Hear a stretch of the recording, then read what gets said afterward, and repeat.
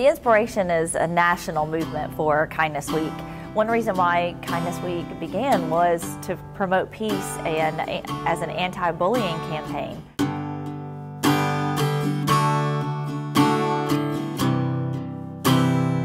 Kindness just means spreading a little bit of happiness, a little bit of joy. There's so much negativity in the world and so much darkness that just having a little bit of light can improve someone's mood, can boost their immune system.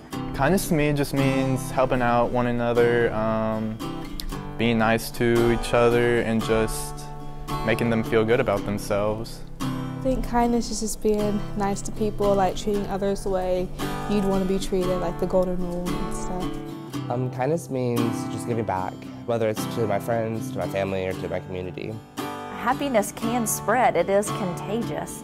And positivity has been proven to increase health.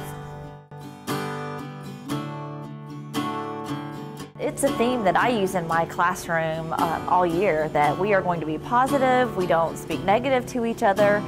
I talk about choosing happiness, choosing kindness. I teach them the science behind that.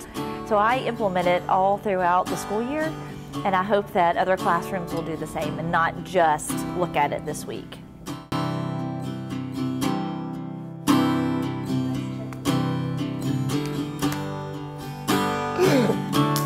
Kindness.